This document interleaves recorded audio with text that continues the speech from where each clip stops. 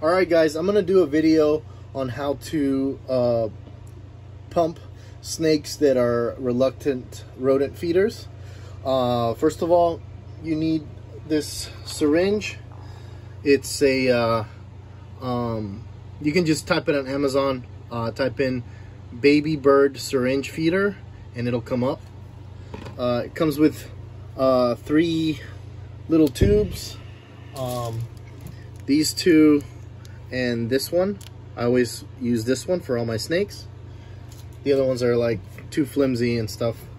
Anyway, I use chicken Gerber food, but you can also use, I believe, beef. Some people use beef. I like chicken. It works great for me. So anyway, I already opened it up and I've mixed it to make sure it's nice and mixed. And then what you do is you suck it up.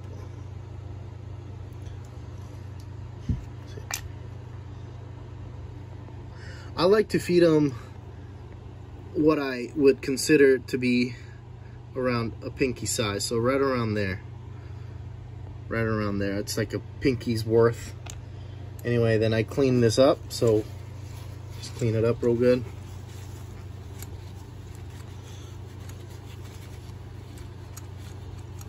Okay, then I put the top on, all the way on.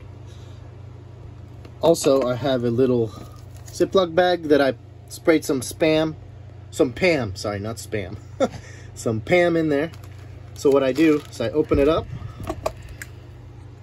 and I soak the tip so it slides into the snake's mouth.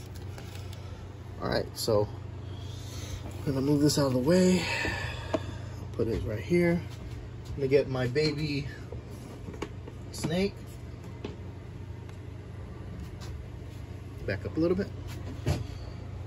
This is my baby Alterna. And as you can see, I've been feeding her. I've been maybe 5-6 times I've pumped her. She's growing quite a bit and she's nice and chunky, so it works really good. Anyway, you gotta hold them behind the head.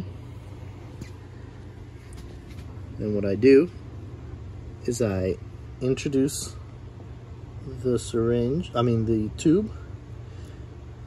You gotta work with them. There you go. Oh, try it again. That's why the Pam works great. Okay, now I go all the way in. Then I pump. And as I pump, I go back slowly, all the way. And sometimes that happens. That's why we have paper towel. And that's it. That's how you do it.